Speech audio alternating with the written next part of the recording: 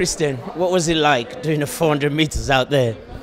A pleasure, you know, ran with the best in the world, ran with the European champion, so have a lot of respect for the field, but I'm a competitor. I have a big heart and I went for it. God was good, came out healthy. At one stage, it looked like you were going to be in the mix. I really felt I could, you know, but I know these guys have a little more experience. At the end, I died a bit hard, but I went out, I fought for it. I'm actually pleased.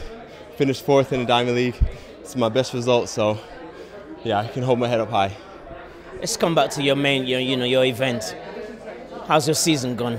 Yeah, it's been really blessed. 1786, one loss, but very consistent and going in as the top man for the Diamond League final. I know you must be sick of hearing it, but the record, one day? God willing. I'm training my butt off for it, but I can only wait for that moment. What's next for you this season? Another 400 next week, and then the Diamond League final, Continental Cup. All the best. Thank you.